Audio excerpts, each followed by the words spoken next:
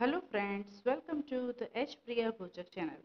આજે આપણે વાત કરીશું ભારતના રાષ્ટ્રપતિ વિશે. ભારતના રાષ્ટ્રપતિનું મહત્વ શું હોય છે, કઈ બાબતમાં તે સમજૂતી કરે છે, તેમનો કાર્યભાર શું હોય છે, તેમની ચૂંટણીની પ્રક્રિયા કઈ રીતે થાય છે, ભારતના રાષ્ટ્રપતિ બનવા માટેની લાયકાત શું છે, કોણ કોણ તેમને મત આપી શકે છે, વોટની ગણતરી કઈ રીતે થાય છે અને તેમની પાસે કઈ કઈ સત્તાઓ રહેલી છે. સૌ પ્રથમ તો રાષ્ટ્રપતિ એ દેશના બંધારણીય વડા છે. તે દેશના પ્રથમ નાગરિક હોવાની સાથે સાથે ત્રણેય સેનાના પ્રમુખ પણ હોય છે. ભારત વિદેશમાં જેટલી પણ સમજૂતી કરે છે તે તમામ રાષ્ટ્રપતિના નામે જ કરવામાં આવે છે. તો ચાલો આપણે જાણીએ કે ભારતના રાષ્ટ્રપતિ બનવા માટેની લાયકાત કે યોગ્યતા શું હોવી જોઈએ. સૌ પ્રથમ તો તે ભારતનો નાગરિક હોવો જોઈએ. તેમની ઓછામાં ઓછી ઉંમર 35 વર્ષ હોવી જોઈએ, એટલે કે 35 વર્ષ કે તેથી વધુ હોવી જોઈએ. લોકસભાનો સભ્ય બનવા માટે લાયક હોવા જોઈએ. લાભનું પદ ધરાવતા ન હોવા જોઈએ.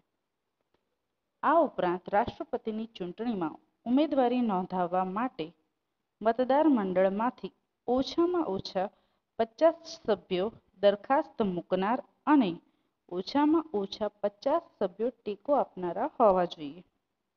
હવે આપણે જોઈશું કે કોણ કોણ મત આપી શકે છે. રાષ્ટ્રપતિની ચૂંટણીમાં પ્રજા સીધી રીતે મત કરી શકતી નથી. સીધી રીતે મતદાન કરી શકતી નથી. રાષ્ટ્રપતિની ચૂંટણીમાં નીચેના મતદાર મંડળના સભ્યો ભાગ લે છે.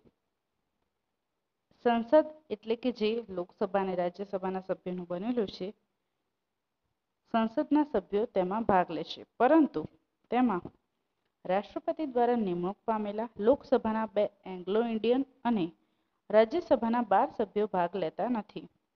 બીજું, રાજ્યોની વિધાનસભાઓમાં ચૂંટાયેલા સભ્યો. રાજ્યોની વિધાનસભાઓના ચૂંટાયેલા સભ્યો, પરંતુ તેમાં રાજ્યપાલ દ્વારા નિમણૂક પામેલા એક એંગ્લો ઇન્ડિયન સભ્ય ભાગ લેતા નથી. કેન્દ્ર શાસિત પ્રદેશો. દિલ્હી અને પોંડુચેરીની વિધાનસભાના ચૂંટાયેલા સભ્યો. આ રીતે આ લોકો રાષ્ટ્રપતિની ચૂંટણીમાં મતદાન કરી શકે છે, એટલે કે પ્રજા સીધી રીતે મતદાન કરી શકતી નથી. હવે આપણે જાણીશું રાષ્ટ્રપતિના પગાર ભથ્થા વિશે. અનુચ્છેદ 59 મુજબ રાષ્ટ્રપતિને બંધારણની બીજી અનુસૂચિ મુજબ સંસદ કાયદાથી નક્કી કરે તે પગાર ભથ્થાઓ મળે છે.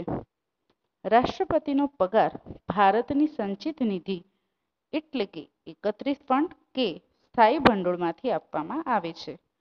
2008થી રાષ્ટ્રપતિને પ્રતિ માસ 1.5 લાખ એટલે કે 1,50,000 પગાર આપવામાં આવે છે તથા જ્યાં સુધી જીવે ત્યાં સુધી અડધો પગાર જેટલું પેન્શન આપવામાં આવે છે તથા તેના મૃત્યુ પછી તેના પરિવારને અડધું પેન્શન આપવામાં આવે છે. હવે આપણે રાષ્ટ્રપતિની બીજી વાતો બીજા વિડીયોમાં જોઈશું. હું આશા કરું છું કે તમને આ મારી વિડીયો પસંદ આવી હશે. ધન્યવાદ.